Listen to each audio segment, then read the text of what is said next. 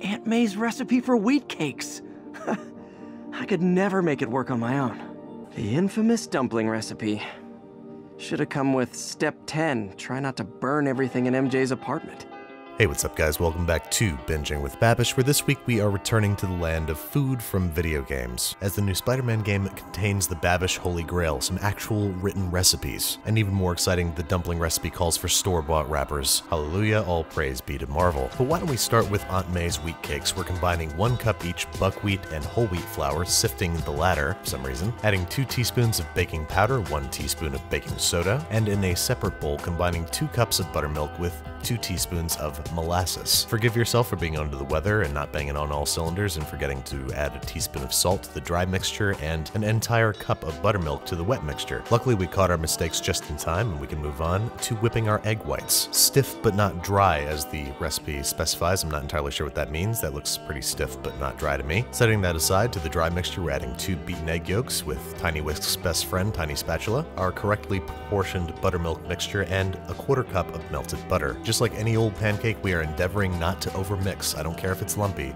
don't overmix. Once the mixture just barely comes together, we are gently folding in the egg whites, creating a surprisingly fluffy batter. The recipe then calls for frying on a greased skillet. I'm going to take that as bacon grease. And once we got that shimmering, it's time to add a generous dollop of our wheat cake mixture, letting cook over medium-low heat until bubbles form on the surface and the bottom is browned and crisp. Finish cooking on the second side, stack them high, top them with a generous pat of butter and a very generous drizzling of maple syrup. The only thing sweet in these pancakes is 2 teaspoons of molasses, so I have a feeling they're going to need some help, and they do. These are perfectly competent buckwheat pancakes, no complaints. Not entirely sure why they're Peter's favorite either, but they are decidedly not going to enter the Clean Plate Club. Why don't we take a crack at a recipe that I think has a decent shot of ending up in those hallowed halls. We're starting by making a dipping sauce out of 1/2 of 1 cup of soy sauce, 1 tablespoon of seasoned rice wine vinegar, and then 2 tablespoons of Chinese chives, also known as garlic chives. They're a little hard to find, so if you can't, just supplement with regular chives and a little bit of fresh garlic. Lastly, 1 tablespoon of sesame seeds and 1 heaping teaspoon of garlic chili cock sauce. Whisk together briskly using Tiny Whisk and set aside so we can do the thing that I've been dreading all week, stuffing dumplings. This recipe is a very basic pork filling of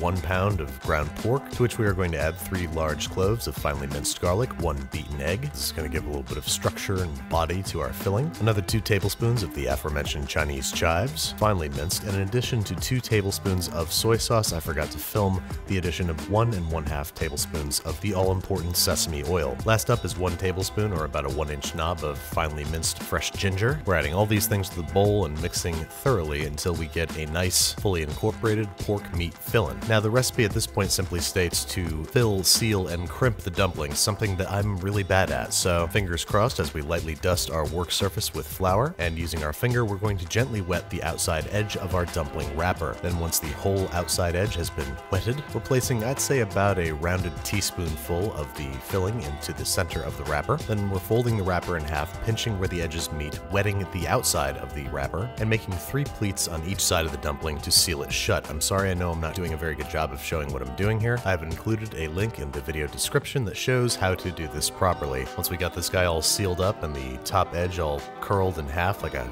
half moon, kinda? I don't know. We're rinsing and repeating with the remaining filling and dumpling wrappers. This is definitely an acquired skill, and this is definitely my first time doing it, so I will revisit dumpling wrapping technique in future episodes. You know, once I've gotten like halfway decent at it. Anyway, we're heating up some vegetable oil in the bottom of a non-stick fry pan until quite hot, adding the dumplings and making sure that each one is coated with a little bit of oil on the bottom side, and cooking until lovely and brown. And then we're going to add into the hot pan about 1/2 cup of water, lowering the heat to medium-low, covering and letting steam and cook fully for about 5 minutes. Okay, my dumpling game is definitely not 100%, but these are pretty good looking for a first attempt, you know? Sorry I'm getting a little rambly, I'm sick and I am on medication. Anyway, at long last, it is dipping time. And I can tell you right now, this is a real solid dumpling recipe. If you've ever wanted to make classic Chinese pork dumplings, this is a great place to start. It tastes like every Chinese pork dumpling I've ever had, which is to say, awesome. Don't worry, I know I'm double dipping, but I'm the only one here. Sawyer's working from home today. And while I just don't have the appetite right now to put these in the Clean Plate Club, I'm gonna put them in the I ate 6 of them club, which is still a pretty high honor. Now, what the hell, let's make it 7. Welcome, Spider-Man dumplings, to the I ate 7 of them club.